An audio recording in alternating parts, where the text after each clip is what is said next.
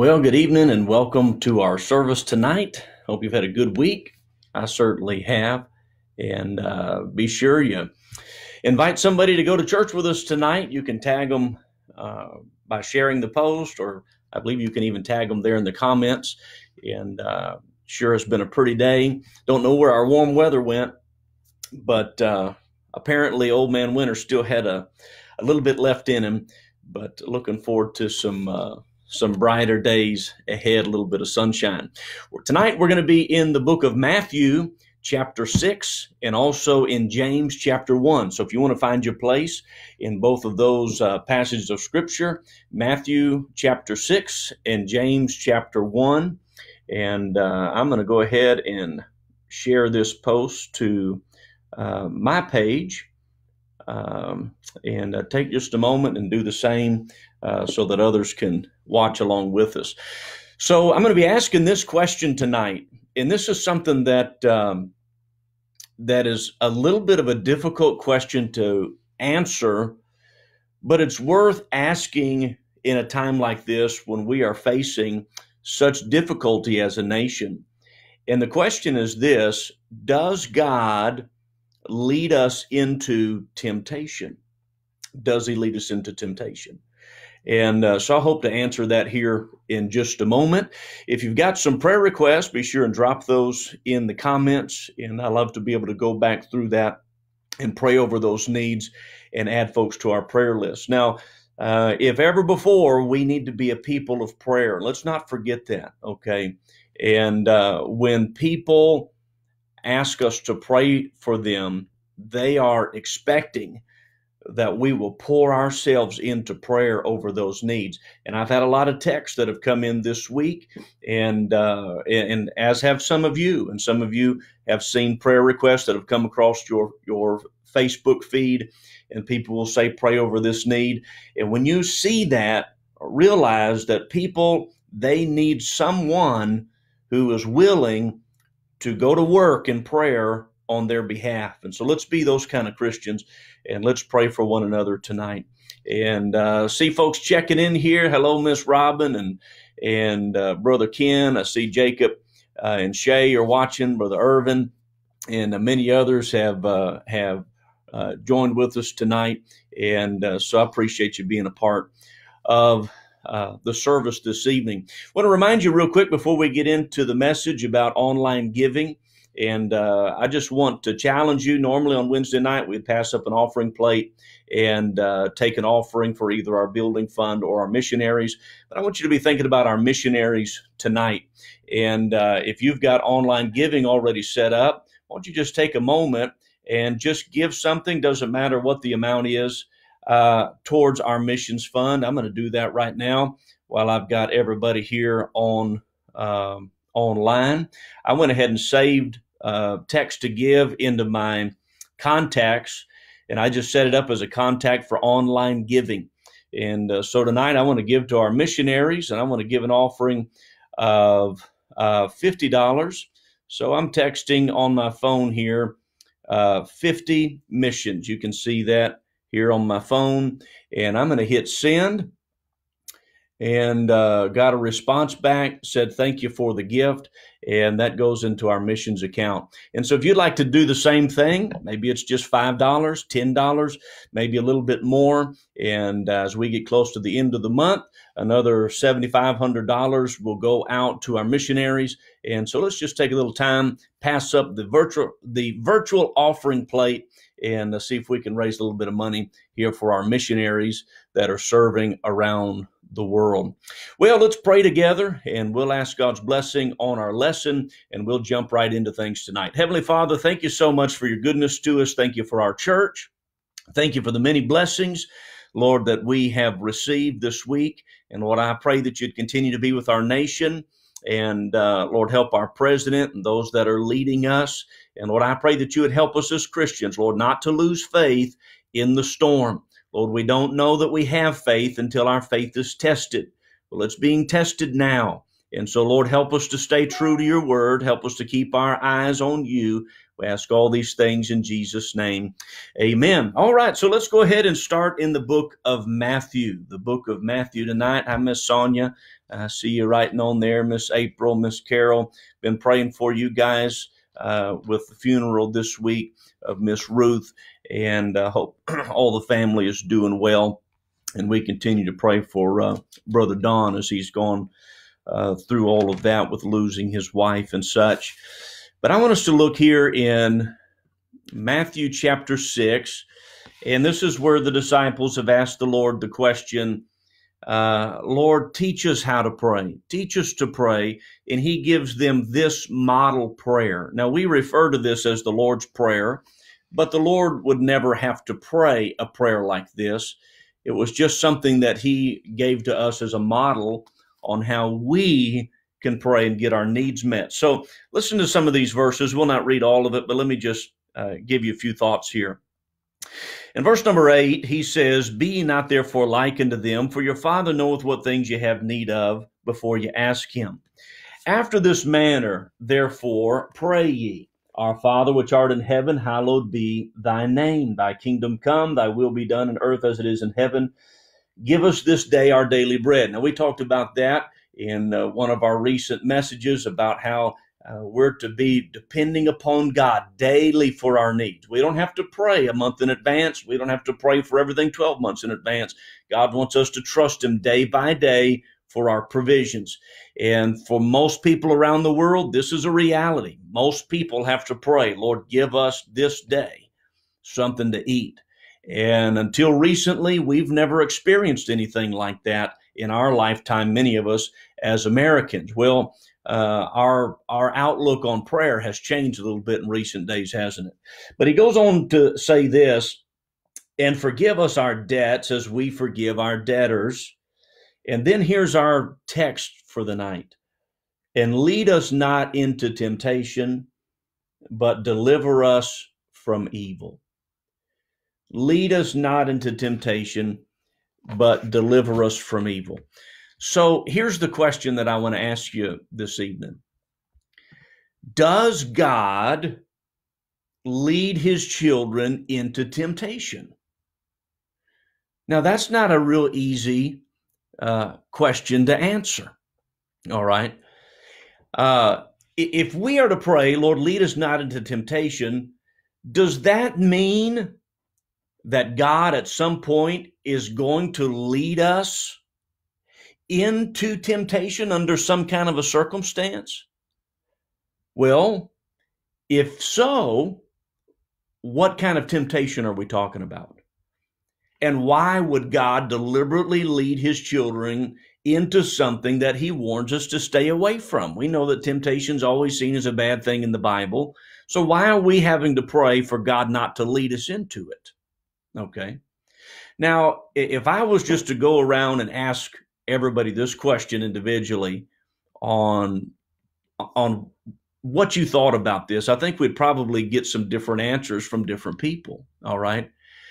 If I was to ask some of you, do you think that God would ever lead his children into temptation? Some of you would say without a hesitation, no way, because that's what God is trying to keep us away from, right?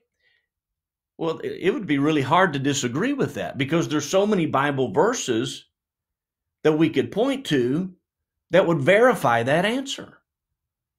Well, if I was to ask the next guy, do you think that God leads us into temptation? Somebody would say, well, I don't know, preacher, maybe, but I'm not sure. Sometimes I think that he does, and sometimes I think that he doesn't. So for some of you, the answer is no, and for others, it's maybe, right? But then there are others that, thinking from this really from a spiritual standpoint, some of you would say, no, wait a minute, preacher. Yes, of course God does. Because times of testing and trials, doesn't all of that make us stronger? So there you have it. There's your answer tonight. The answer is no, maybe, and yes. All right, so we haven't gotten anywhere, have we? It's a really good question. Does God lead his children into temptation? Well, let me show you a few possibilities on what this could mean. And what I want to show you tonight I think is really, really going to help you. And I hope that it'll put you in the right perspective on what we're dealing with this coronavirus and all the other craziness that people are having to deal with on a daily basis. From homeschooling to losing a job, to having people in the hospital that you're worried about, to sickness. I mean, whatever it is, what we're talking about tonight, this truth is going to really help you because it's helped me, okay? On one level, we could all agree that to pray this prayer, when we look at it from one angle, it seems like we are just saying, Lord, keep us from trouble. Lord, please don't let anything bad happen to us. And I would agree with that. I think that that is a great explanation of what that verse means. As a matter of fact, nearly every Bible commentator that I've read on the subject usually say that that's what it means. We're asking God for his protection. And I believe that we should pray that. I don't think we should ever really even get in our car and turn the key on and put the car in drive, that we don't stop and say, Lord, protect me. Lord, lead me where I should go today and guide me in everything that I do. I believe that we should pray that prayer of protection. But it still doesn't ask the central question. Does God lead his children into temptation? Because the verse says we're to pray, lead us not into temptation. Now, if you're going to answer this question, it all depends on how we define the word temptation, okay? Now, we know that everything that's written in the New Testament was written in Greek because that was the dominant language of the time. And so these words have meanings. But the word temptation in the Bible is used two primary ways, okay? It can mean on one hand something good, and on the other hand, it can mean something bad. For instance, it can be talking about a trial or a testing. That's one meaning of the word. And in those cases, God is talking about difficult circumstances that happen in life. And God uses those to improve the quality of our faith so that we'll trust in him, okay? That's the positive meaning. That's the good meaning of the word. But then there is a negative meaning that refers to temptation in the sense of it being a seduction or a solicitation to do evil. So this one word has got two different meanings. One can mean trials, and the other can mean a solicitation to do evil. Now think about this for just a minute. I want you to go over to the book of James. I want you to grasp this real quick before I give you my main thought tonight.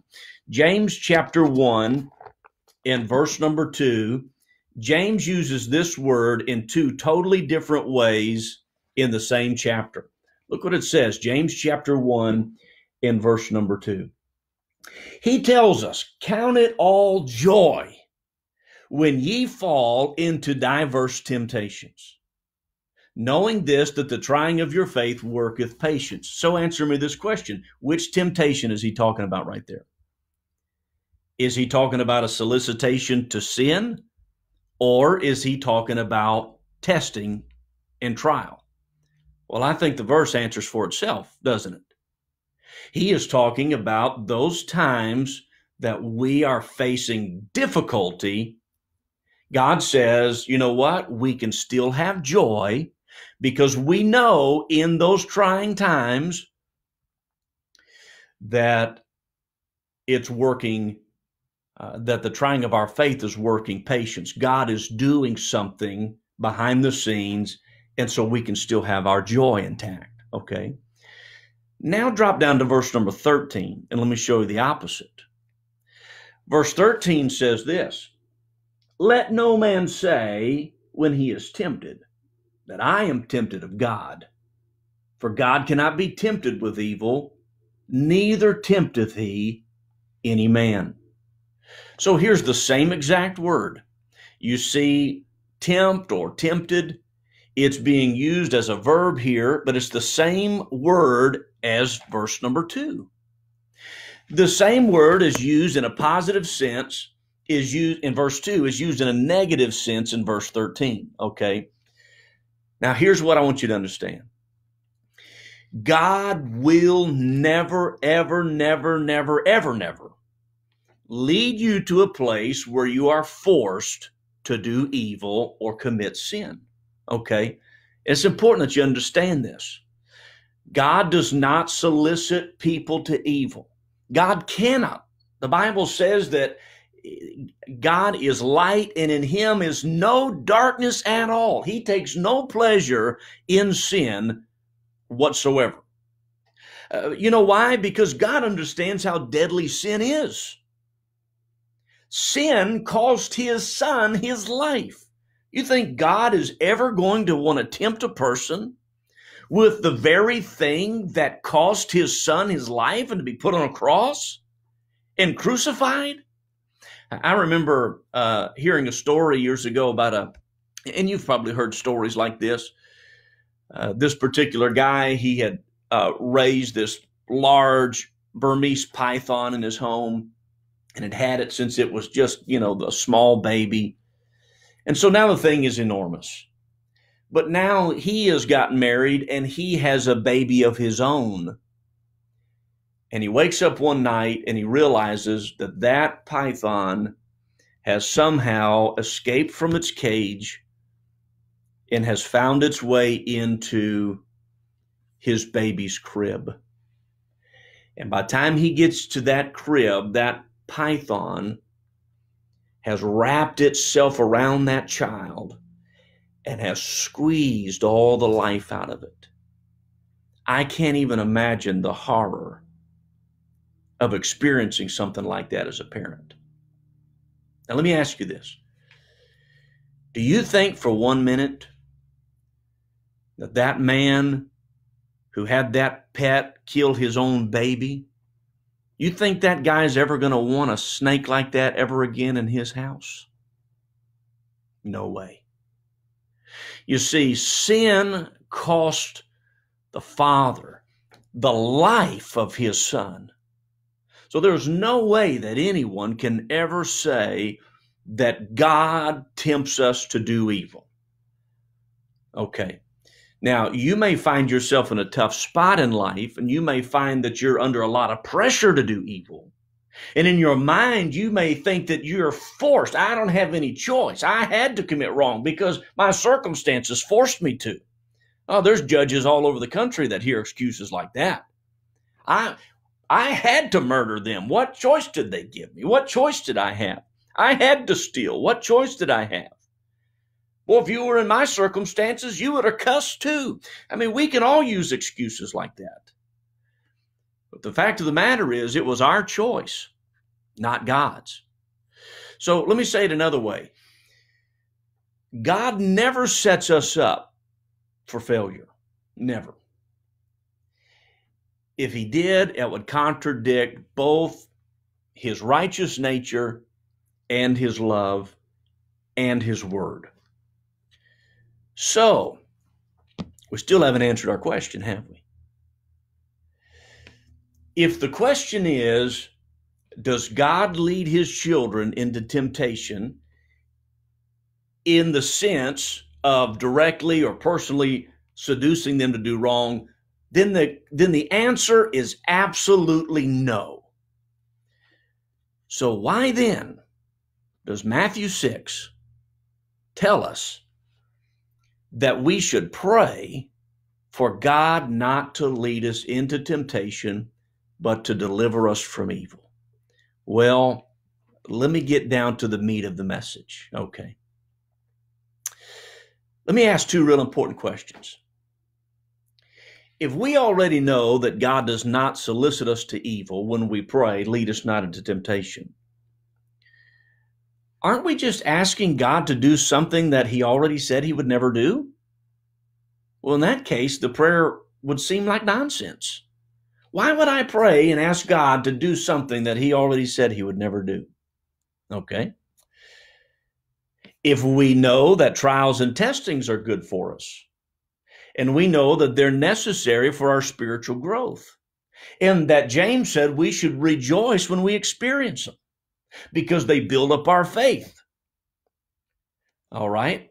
If that's true, then why would we pray, Lord, lead us not into temptation, if we're asking God to exempt us from what we know is necessary to build us up spiritually? How can we ask God to lead us away from something that He knows is in our best interest? Isn't this really confusing? So what's the answer? What's the answer? Well, the key to this is remembering the double meaning of the word temptation. Remember, on one hand, it means trials and testing. But on the other hand, it can be referring to a solicitation to do evil. So the key thing that I want you to remember, and write it down if you're taking notes, this is what you need to understand about the Lord's Prayer. What God gives us for a trial or a test is almost always used by the devil as a temptation. Now you better put that down big and bold and remember it, because we're all going to go through times of trials and testing. But when we go through a trial, what God is using for good, you can mark it down. The devil will take the opportunity to use it for evil. The same trial can work for our good, or it can work for evil. So God's going to try to accomplish something in my life, and He may be using COVID-19 right now to do it. He may be using job loss. He may be using sickness. He may be using all kinds of circumstances. But the same, what God is trying to accomplish in our life for our good, at the same time, the devil's trying to accomplish something completely opposite. Can I give you a few Bible examples of this tonight? When Jesus was in the wilderness and He is going to be tempted by the devil, think about what we know from this, okay? We know that the devil came to Jesus in the wilderness on 3 different occasions, didn't he? And he tempted him. He tempted him to turn away from his purpose. He tempted him to disobey his heavenly Father. He tempted him to go against his word. Matthew 4 and verse number 1 says that Jesus was led by the Spirit into the desert to be tempted by the devil. So let me ask you this. Who was doing the leading? The Holy Spirit was. The verse tells us. The Holy Spirit led him into the wilderness. But who did the tempting in the wilderness? The devil did. Now, there is no contradiction here at all. Did God know what was going to happen when He sent His Son into the desert? Sure, He did. If He didn't know, He wouldn't be God. Of course, He knew.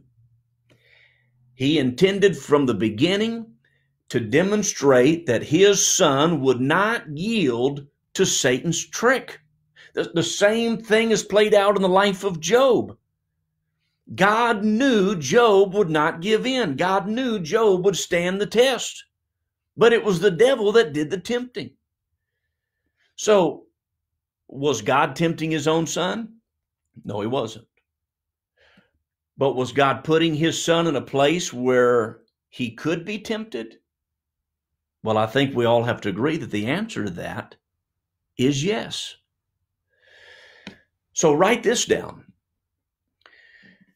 When God sends a trial, Satan turns it into a temptation. Let me say that again. When God sends us a trial, you can guarantee that Satan will turn it into a temptation. Now that's an amazing thought to me. I do not believe that God ever directly solicits anybody to do evil, because the Bible tells us flat out that He doesn't. And I'm a Bible believer. But it is true that from time to time, God's people are led into a place where the devil will come crawling up to them and they will face severe temptation from the devil. I believe it's possible. Now, Satan's doing the tempting, but God sometimes leads us into those places. Now, can I just say that in every area of life, we see this demonstrated? All right? So think about this. Let's suppose that a child of God contracts a deadly disease. Could that sickness be a testing from God? Yes or no? Well, of course it can. Many good things are accomplished through sickness in the life of a Christian. I can speak from my own personal testimony. Sometimes, in my memory, the greatest things that have ever happened to me spiritually did not happen at church. They did not happen at the altar. They happened to me in a hospital bed. When the Word of God would comfort my heart, and His presence seemed so real and so close in my life. Now, let me ask you this. Does the devil work through sickness too? Absolutely, he does. And through that very same sickness, the devil will take that same Christian and will tempt you to despair and to be angry and to get bitter and to, if he has his way, get you to turn away from God. And so I believe what God intends for your spiritual good can be an avenue that Satan uses to pull you down. How about this one? Let's just suppose you lose your job. For some of you, this is a reality. There are some of you that are listening tonight that have been laid off. You've not been able to go to work. You work for a place where it's been temporarily shut down, not able to go in and get anything done, self-employed, struggling. Now, let me ask you, can that be from God? Well, sometimes it is. Sometimes a person loses their job and God ends up having a better purpose in mind. And some days we look back and we realize, wow, what I thought was terrible, God had something planned in my life that I never dreamed could be this good. So in that case, I think we would all agree. Oh, yes, Romans 8:28, God worked all things together for good. But let me ask you this. During that same trial, that trial that was sent to you by God, can the devil use that? Sure. And let's be honest, folks. He's already been working on us. It's easy to get angry. It's easy to despair and to get discouraged. I've talked to preachers this week that are discouraged. I mean, they're just flat out discouraged by everything that's going on in our world. I'm telling you, it can work both ways. How about this? Let's look at it from a different perspective, okay? Let's suppose you get a promotion. You get a big raise in salary. And now you're better off financially than you've ever been before in your life. Can that promotion be a trial from God? Yes, it can. Prosperity is often a trial or a test just to see how well we can handle God's blessings. And in some cases, prosperity, it should make us more generous. It should make us willing to help the needy. We should be willing to tithe. We should be willing to give to missions. Yes, a blessing or promotion, sure, it can be a test from God. But at the same time, can it be negative? Sure. The devil can come along and he can tempt us to get greedy and selfish and independent of God and stop praying and get full of pride. So those are just a couple examples tonight of how God intends what he uses as a means of building us up. The devil can use it as a way of pulling us down. So let me draw a couple conclusions for you about this, okay? Conclusion number one is this: testings and trials are a normal part of the Christian life. Would you agree with that? I mean, they're just part of God's curriculum for us. The Bible tells us all that will live godly will suffer persecution. I've said it many times. There's no such thing as a normal life. There's just life. We take it as it comes. But those trials, they build our faith. Those trials help us to build a testimony. Other people watch us. Our children watch us. Someday they grow up and they say, I want to have faith like Dad, because I remember in the storm, he never lost faith. I found him on his knees. I knew that he loved God. I knew that he read his Bible. All of those things are great. And folks, there is nothing that we can do to escape the trials of life. They're going to come. If you're not in one right now, hang on. You'll be in one soon. The second conclusion is this: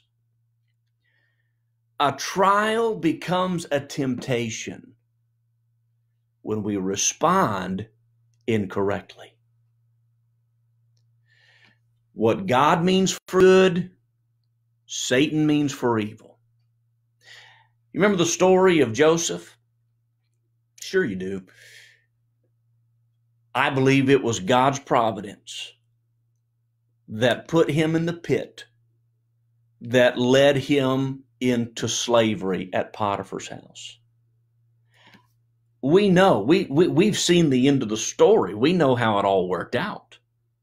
And I think we can all say without a doubt, yes, God led him into a time of testing in his life. But what happened when he was at Potiphar's house? The devil came along in the form of a wicked woman, and she tempted him to do evil. Well, thankfully, he didn't do it. Thankfully, he denied her request. But it just goes to show you how in a time of trial and testing, God is working it for good, but the devil is going to come and he's got a plan and he's got an agenda at the same time. Now, fast forward to the end of Joseph's life. Okay, now he is prime minister, you might say, of all of Egypt. He has endured the test of the pit. He has endured the test of slavery, and he has endured the test of being in the dungeon. Now he's got gold chains around his neck. Now he has power and authority like nobody in the world except for Pharaoh. And he sees his brothers again, and he reveals to them who he is. They think that he must be dead. Their whole life they've lived with guilt. And what does he tell them? Listen, fellas, don't be sorry. Don't beat yourself up with guilt anymore. Because even though you meant this for evil, God meant this for good. So there's both sides, aren't there? God says we're to pray, Lord, lead us not into temptation, but deliver us from evil. There will be times when God will lead us into trials and testing. But while you're facing those trials, don't let the devil get the best of you. Don't let him steal your spirit. Don't let him rob you of your joy. Don't let him diminish the faith that you have in God. You see, God gives us the grace that we need in the time we need the help. All right? Gives us grace. That's why Hebrews chapter number 4 and verse number 15 is such a powerful verse, because God tells us that he wants to help us when we cry out to him. And he tells us that just like we were, he was tempted in every way, and yet he did it without sin. Now, I would like to say that every time I've been tempted, that I've done it without sin. I'd like to say that every time I faced a difficulty in my life, that I could say, no, I never got a bad attitude about it. I never got mad at God. I never doubted. I never wanted to quit. I never wanted to criticize. I never gossiped. I never let it get to me. I would love to be able to say that, but I can't say that. But Jesus, the Bible says when we pray to him, we realize that he was tempted in every way, and yet he did it without sin. And the Bible goes on to say that he is touched with the feeling of our infirmity. So, listen, Jesus is touched by the weakness of our feeble flesh. Write this down, all right? Whatever touches us, touches him. Let me say it again. Whatever touches us, touches him. We hear politicians all the time say stupid things like, I feel your pain, I feel your pain. And it's become a cliche, you know? But in Jesus' case, it's true. He is moved by our sorrow. He is aware of our tears. He is touched by our failures. He does know what we're going through. And sometimes when we are in the middle of a hard time, somebody might come up to you and say something like this.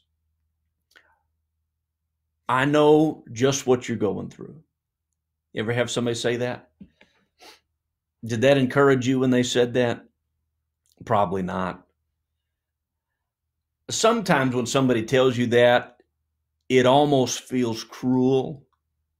Because let's face it, how in the world can we be sure what another person is thinking or feeling? We can't, okay? Even if I have gone through something similar, I guarantee you that I have not gone through it the same way that you went through it or felt it the same way that you went through it or felt it. If you were to have found Job sitting in those ashes after losing those children and walk up to him and say, hey man, I know what you're going through, I don't think he would have liked that very much. I don't think that he would have liked for you to say, oh man, hang in there, Job. God will never lay anything on you that you can't handle. All right. We don't want to hear those things when we're hurting. But we know this, when we pray to God, what we feel, he feels. If you feel brokenhearted, he can feel that. If you feel afraid, if you feel scared and fearful, remember that your Creator knows what you're going through. He can be touched with the feeling of your infirmity. So don't just think you're going through this thing all by yourself, because you're not. When you pray, you're praying to a God who relates and a God who feels. So we can look at Matthew chapter number 6, and we can obey the word of God, and we can pray, Lord, give us this day our daily bread. All right? We can pray that with confidence because we know he'll meet our needs because he always has. But we can also pray, Lord, lead us not into temptation, but deliver us from evil. Okay? Because what we're doing is we are admitting that we have no power and no clue how to face the problems of life by ourselves. But God delights in helping those who have nowhere else to go but to the Lord. So here's the truth I want you to remember from all of this, okay? And we're through. Appreciate you following along with all of this tonight. Here's what I want you to remember.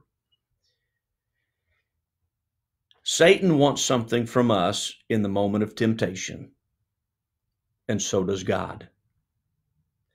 There are two forces at battle at the same time. And some of you, you're going through the toughest time of your life right now. And we're fearful, and we don't know when things are going to end, okay? But in this moment of testing, what God has sent to America as a test, you mark it down, the devil's going to exploit it. The devil's going to try to co-opt it and use it for our harm. I want you to write down this verse reference, and if you don't already have it memorized, I want you to memorize it this week. 1 Corinthians 10:13. 1 Corinthians 10:13, the Bible says that when we come to God, he says, there's no temptation taken you but such as is common to man. But God is faithful, who will not suffer you to be tempted above that which ye are able, but he will with the temptation also make a way of escape that you may be able to bear it. I want you to write that down and think about it and memorize it this week. Well, I hope this has been a blessing to you. I hope that it gives you a little bit of maybe a new insight on that verse. And if the Lord has given you a thought about it and you'd like to email me about it, feel free to do that. You can do that through our church page. And I hope this evening that you'll just find you a place to make you an altar, maybe right there by your seat or beside your bed this evening, and just go to the Lord and say, Lord, during this time of my testing, help me not to be tempted or to give in to the devil, because he's been working on me. He's been working on me to doubt and to fear. He's been working on me in all kind of ways, and turn that over to the Lord. If you're not saved, you can put your faith and your trust in him and be saved. Again, if you've got any questions about that, you write to me through our church website or you message me. I'd be happy to talk with you about it. Well, let's be closed out in a word of prayer. Thank you all for watching this evening, and look forward to another good church service this Sunday. Be in prayer for me. I've been praying for you, and let's ask God to help us this evening. Heavenly Father, Lord, I thank you for your word. Thank you for how it comforts our hearts. Be with our people now. Bless us as we continue on throughout our week. We ask these things in Jesus' name. Amen. Don't forget, we're taking up a virtual offering tonight for our missions account. If you're set up for online giving, just text an amount and the word missions to be a blessing to our missionaries, and or you can give through our online portal there at crossroads.com. Lord bless you. Have a good evening.